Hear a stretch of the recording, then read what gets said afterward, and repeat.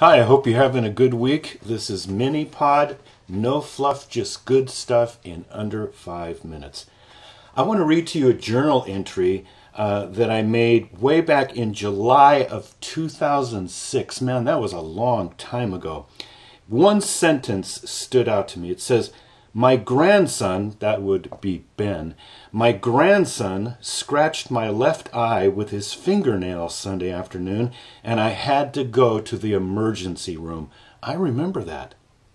An emergency room. This is where you go when you have an emergency.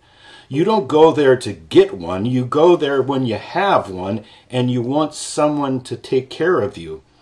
An emergency. We might define an emergency as something that needs immediate attention. You know, there's got to be many things that seem an emergency to me, but don't seem that way to God. And then, of course, there is the emergency waiting room. How frustrating it is to be left in the waiting room for a long time, especially if you're in pain. And you know the routine. The nurse or the receptionist determines who needs immediate attention and who can wait. Everyone wishes that the doctors and nurses would drop everything and attend to them, but unless you've lost an arm, that seldom happens.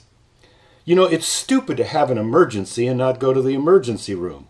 If you have to go to the emergency room and you're directed to the waiting room, you got to trust that someone thinks it's okay for you to wait.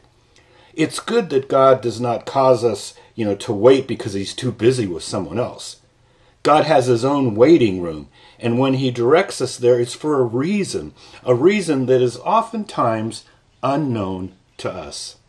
Let me give you a few questions that maybe you could reflect upon today. First of all, do you have an emergency that you're currently dealing with?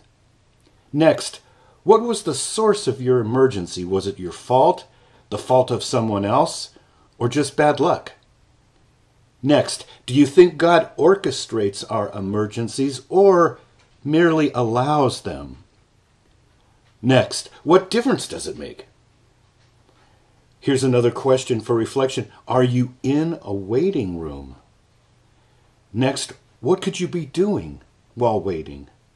And then finally, what must you be careful not to do while waiting? Just some things to think about if you're either having an emergency or in a waiting room. This is Dave Jacobs of Small Church Pastor. Before you leave, click that thumbs up at the bottom of the screen and hit subscribe so you stay on top of all of the new mini pods that come out. I hope the rest of your week is a good one, and I'll be talking to you next week. Bye.